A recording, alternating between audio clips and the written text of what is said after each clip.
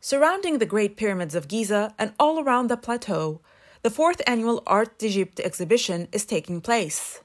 Many artists, both local and international, have participated, installing their art and expressing their unique style. The art exhibition, which is titled The Future is Now, will run until the 7th of November and is held under the auspice of the Egyptian Ministry of Antiquities and Tourism, the Egyptian Ministry of Foreign Affairs, and the patronage of UNESCO.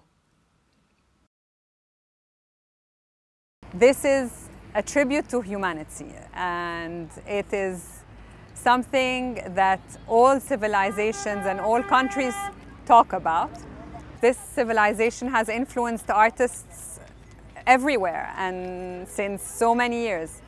And it's the first time in 4,500 years, so it is a historical exhibition to have a fully curated international exhibition here. We have 10 artists coming from around the world, from Russia, from France, from the US, from Egypt, coming here. They worked for 10 days, 24 hours almost, to make these amazing installations.